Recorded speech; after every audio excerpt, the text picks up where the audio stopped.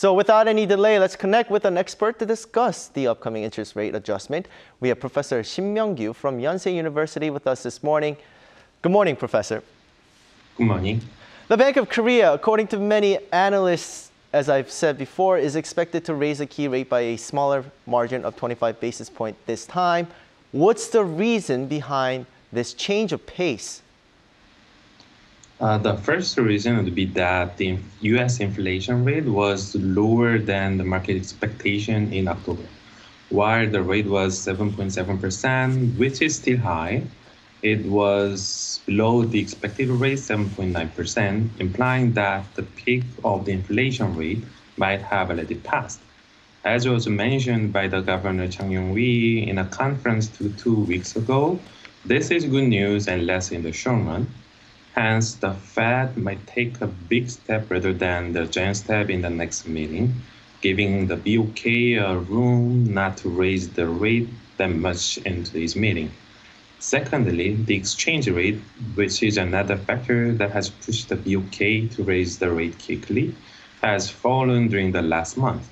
The value of Korean won relative to US dollar has increased about 6%, which also lowers the incentive of the BOK to raise the rate to prevent the depreciation of Korean won, as a concern for capital outflow might have been lowered. Right. Now, even if it's a 25 basis point rate hike, still, that would make the current rate be at 3.25% at a time when many, including those with mortgages, are under increased financial burden. So when do you think we'll begin to see lower rates, and what are some signs that people can look forward to? Well, I still expect that the BOK would keep up with the Fed by steadily increasing the rate until there is a clear sign that the Fed would stop the contractionary policy and the inflation rates both in Korea and the US are at the range that central banks target. Hence, as the Chairman Powell noted earlier this month, it is very likely that the interest rate will rise until the next year. As I told you earlier, inflation rate is still very high, both in the US and in Korea, which is far beyond the level that we can endure.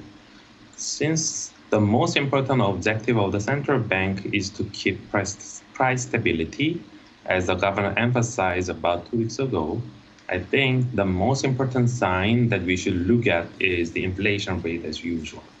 If the inflation rate falls for several consecutive months, I guess that will be the sign that the monetary authority would become less hawkish.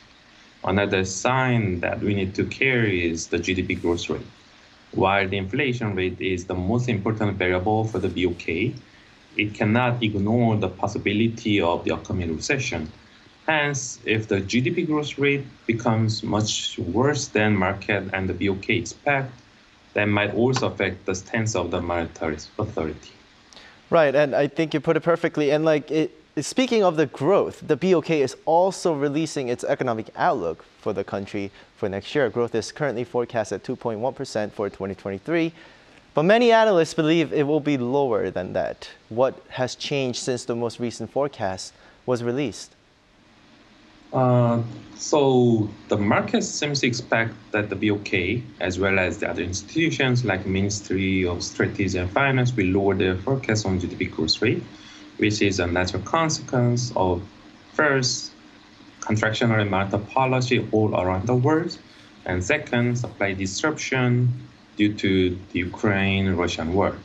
So in terms of the effects of such adjustment forecast on the economy, I think it will not impact that much, as it is already well expected by the market. First, for instance, KDI has already lowered its expected GDP growth rate from 2.3% to 1.8%, and IMF has also cut down its expectation on the growth rate in 2023 from 2.1% to 2%, and they are all the results of steadily high inflation rate, as well as the problem that I just mentioned of the possible long supply disruption.